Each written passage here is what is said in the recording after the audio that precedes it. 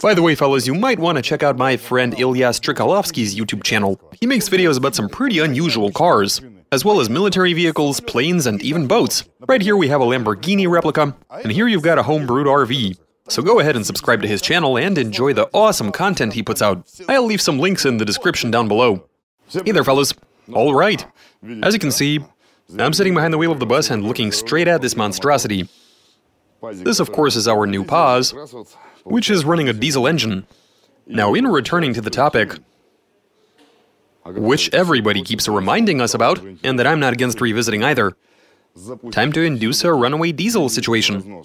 So first we have to carefully remove the engine, then we place it onto some kind of frame, and after that, we're not going to have it inside a vehicle. Instead, it's going to be in the open so that we can access it from any side. And then it's a matter of getting it to run away. Runaway Diesel Part 2 starring the PAZ bus engine. Translation and voiceover by BMI Russian.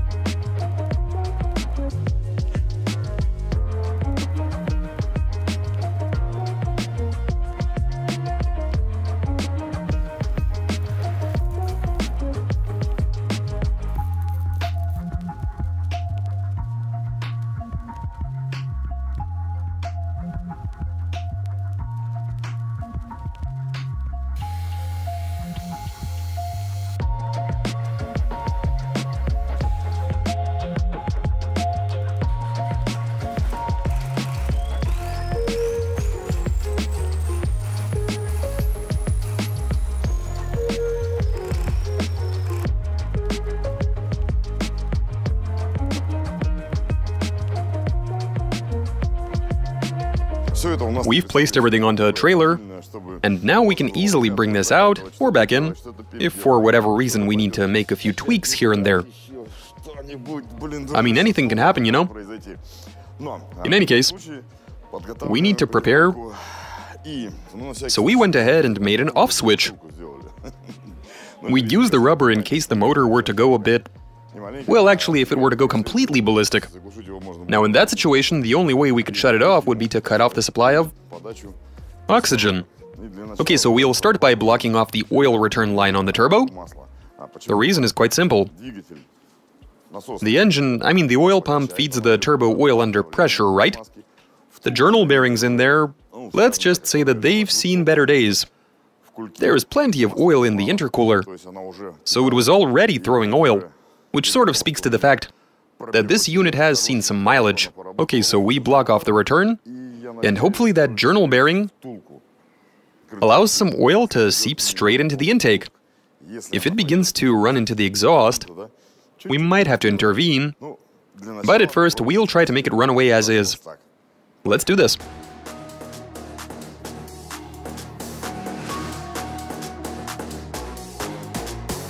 Alright, fellas, we've brought the engine and the trailer outside. Now we make an attempt at... We'll try the following. Now we need it to run away, but if I can reiterate, the turbo is quite the opposite of fresh. There is a lot of oil pooling inside the intercooler. So here's the plan. We fire it up, let it run for a bit, then we block the oil return from the turbo. The journal bearings are already seriously worn, and the pump is going to be pushing oil under pressure. And while that return line is blocked off, here's hoping that the oil makes it into the compressor housing, proceeding to make its way further down into the intake. Make the engine burn some oil in an uncontrollable manner. Now, as the engine continues to run, it'll begin to burn through more and more oil, which is going to result in an increase in revs. In case you don't know, diesels run magnificently on motor oil. Alright, let's fire this thing up already.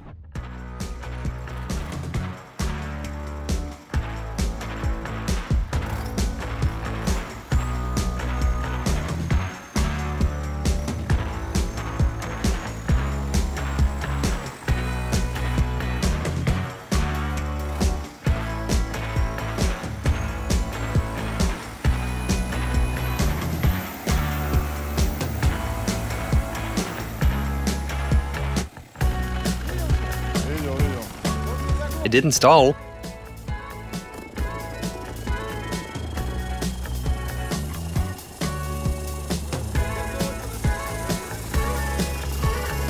If it takes enough in, how are we gonna switch it off?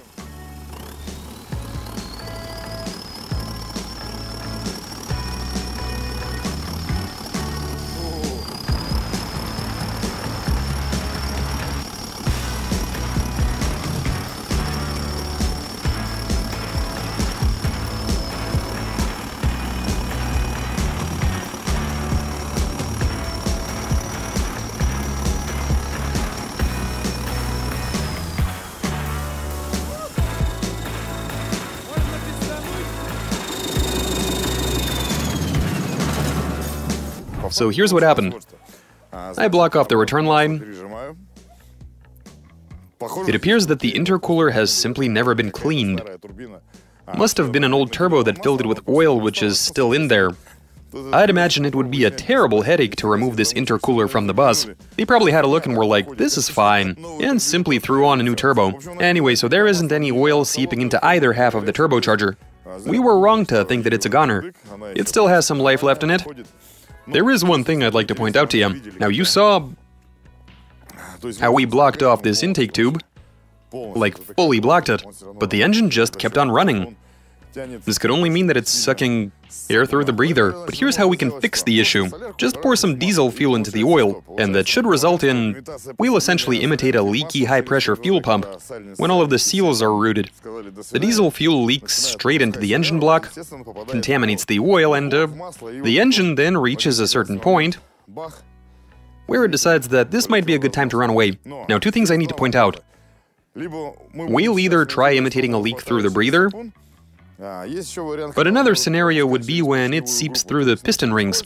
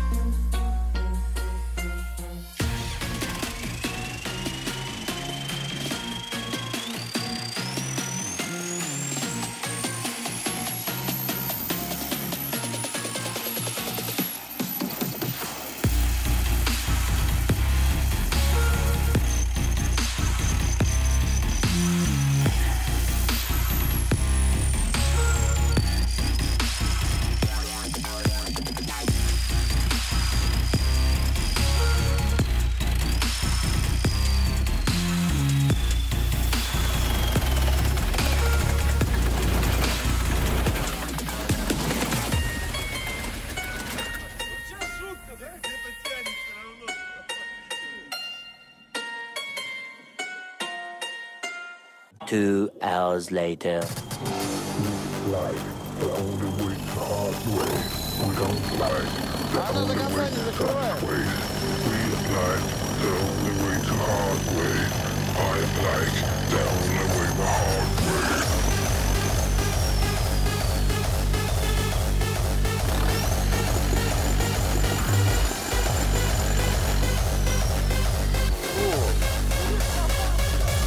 Where do you want me to pour it? There it goes. It's happening. Yeah, it's getting there. Come on, let's see some pickup.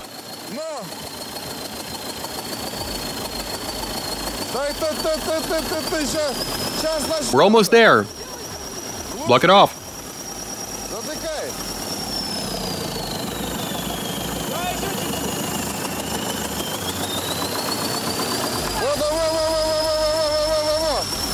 There it is. We're almost there. Block it off.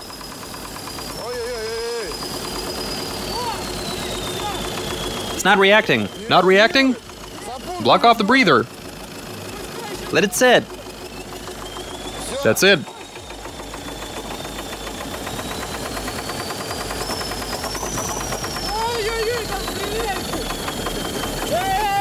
Shut it down! That was sketchy.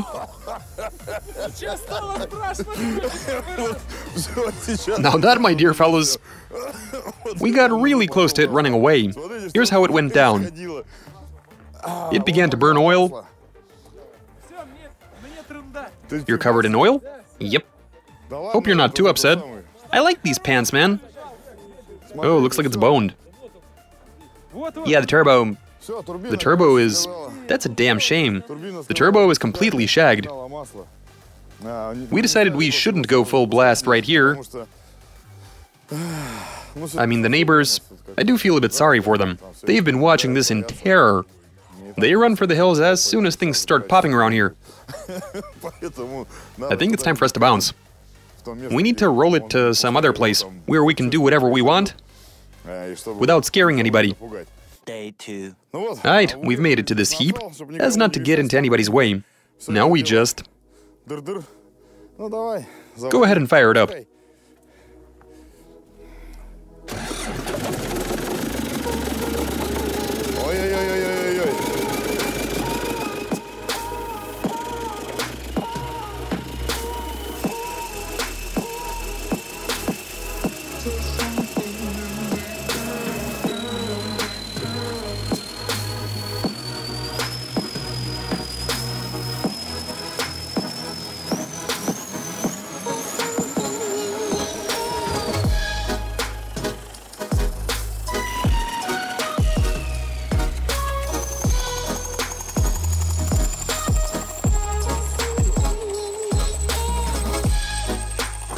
It's almost there.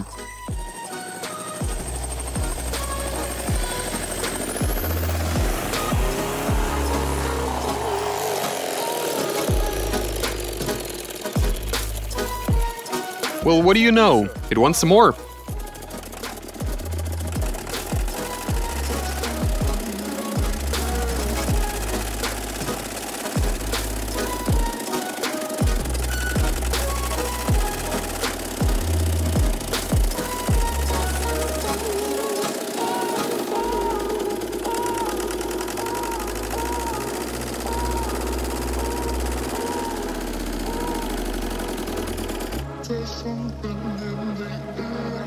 Shut it off.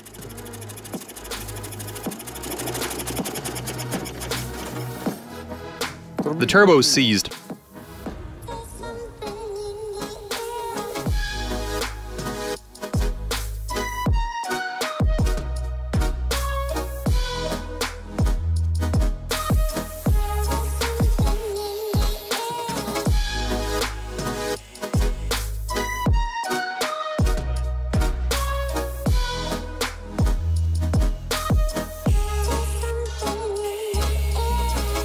Alright fellas, here's the situation. Yesterday's attempt to make this diesel run away fell flat on its face. And here's the problem. We actually did a bang-up job.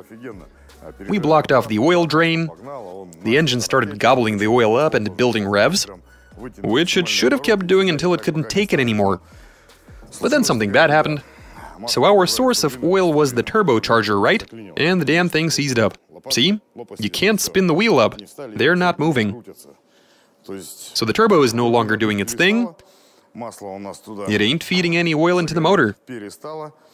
Plus we began seeing backfire in the intake, which naturally forced the oil to retreat. So instead of making it into the engine through the intake manifold, it began to make its way out. Now that's a bit disappointing. What should we do? Now, as you might recall, we still have our Lotzilla turbo, which we'll quickly slap on. Then we contemplate what else we can do. We are going to find a way to feed in some oil, maybe even with a helping of diesel fuel, but not necessarily. In any case, we will destroy this engine. Day 3. Alright, so we've brought everything outside to do another check, though I should warn you that after we started it out there, it developed a... You'll definitely hear it. We did stick the turbo on, and it does work, but the engine seems to have developed a knock. And not a minor one. Go ahead, fire up this train. You're about to hear what I'm talking about. That's the negative.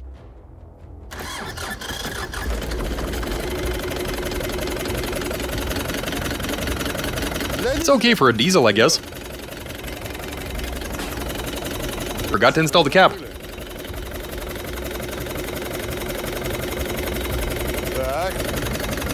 Okay, we'll let the engine warm up.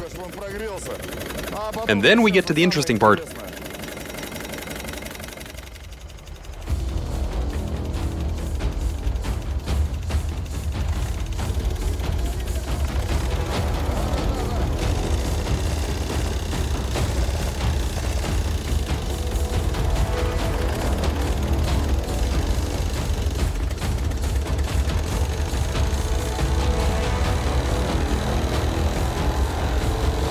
And there's your runaway diesel. There we are.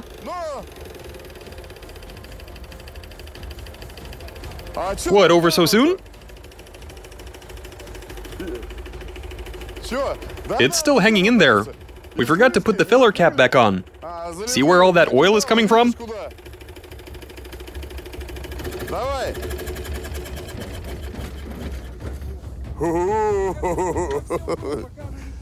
Fire it up.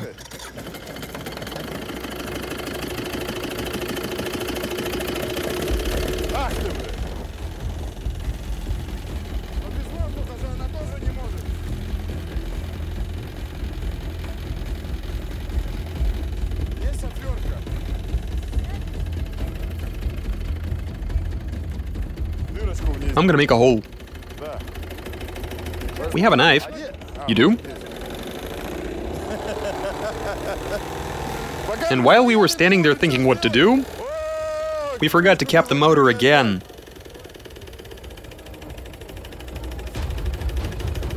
Yeah, we need to block it off.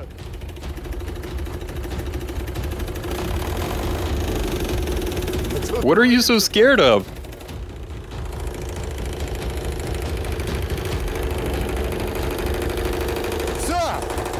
And off it goes. You asked for it. Here's your runaway diesel.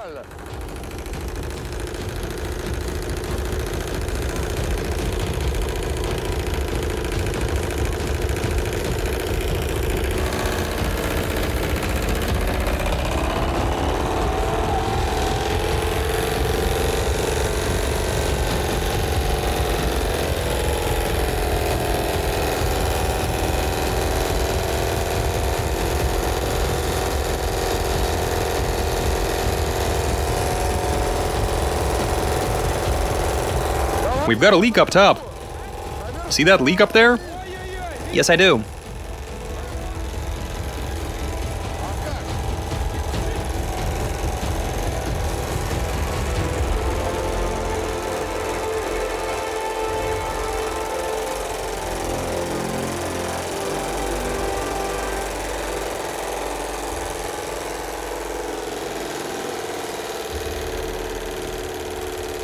We need some more.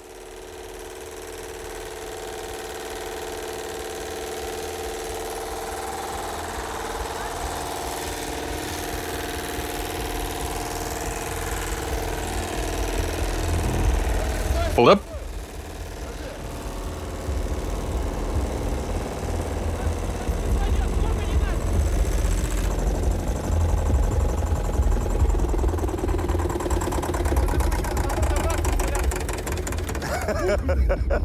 Thank God that's over. Can't see anything over there. Well, there you have it. Looks like we found a new way of shutting it off. We should have whipped out a CO2 fire extinguisher. Now why didn't you guys go get it when we were using that powder one? What? Who? It would have started after using a CO2 unit. Fix it. So you want to tear the engine apart? Given it's a diesel, this isn't an ideal situation. A few moments later. No.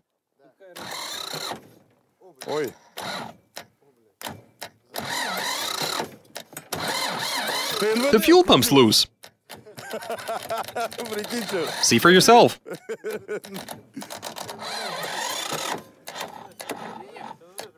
It's seized. Yeah, true. Alright, fellas, here's what's up. The engine actually did go full runaway. We got lots of smoke and noise, and it was doing that all on its own. You would have seen how the fuel was going in completely uncontrollably. It was screaming in agony. That was a pretty spectacular thing to watch. We tried a few methods. We even tried feeding it a bit of snow in an attempt to shut it down. But the way I see it, that entire system just doesn't work. The fire extinguisher was pretty useless. Now, if it were a CO2 extinguisher, now that should have done it for us.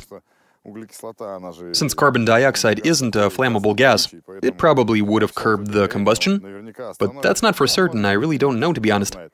We just weren't able to get that CO2 one over here in time to try. Anyway, so where does this leave us then? We tried multiple times to make this work. Hopefully you guys were able to hear and see what was going on. At some point the motor began to really struggle, until it finally seized up from the looks of it. We are trying to fire it back up, but it is really hot. We might be able to get it to run,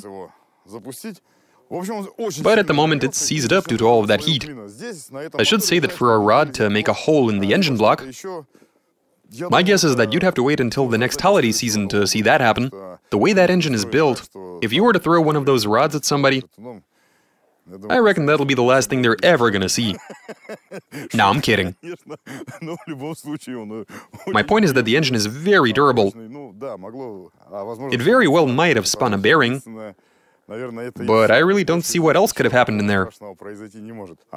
Anyway, fellas, so getting this sort of engine in working condition to run away is not as simple as it may seem. You might think that doing a bit of drilling and cutting here and there would do it, but as a matter of fact, this requires a bit of work. It took us multiple attempts before we could get some momentum going. But I mean, at least we got somewhere. If you'd like to see us try getting another engine to run away, send one over. We'll happily oblige. Alright, fellas, so we got this to work, and then the engine seized. Good stuff. Alright, you guys watch us, subscribe, send in those comments and suggestions, give us a big thumbs up. Alright, catch you later.